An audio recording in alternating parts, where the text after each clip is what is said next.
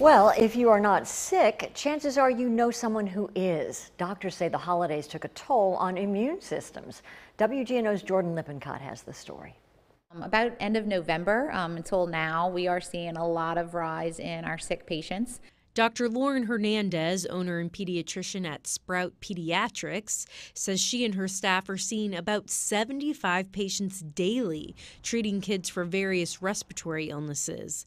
And although compared to last year, the staff is seeing fewer cases of COVID-19, Hernandez says they have been consistently busy tending to kids with the common cold.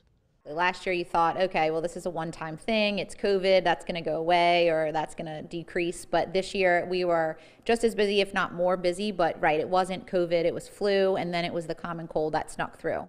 Adults aren't catching a break either. Dr. Roland Wagispak, the medical director of the emergency department at East Jefferson General Hospital, says his ER is seeing more patients compared to last year.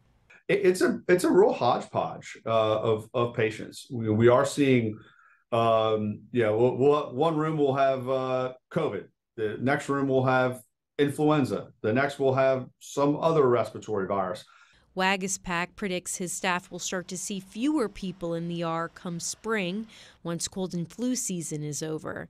But if you are seeking medical attention, doctors are asking for your patience. We really want to see every patient as quickly as we can.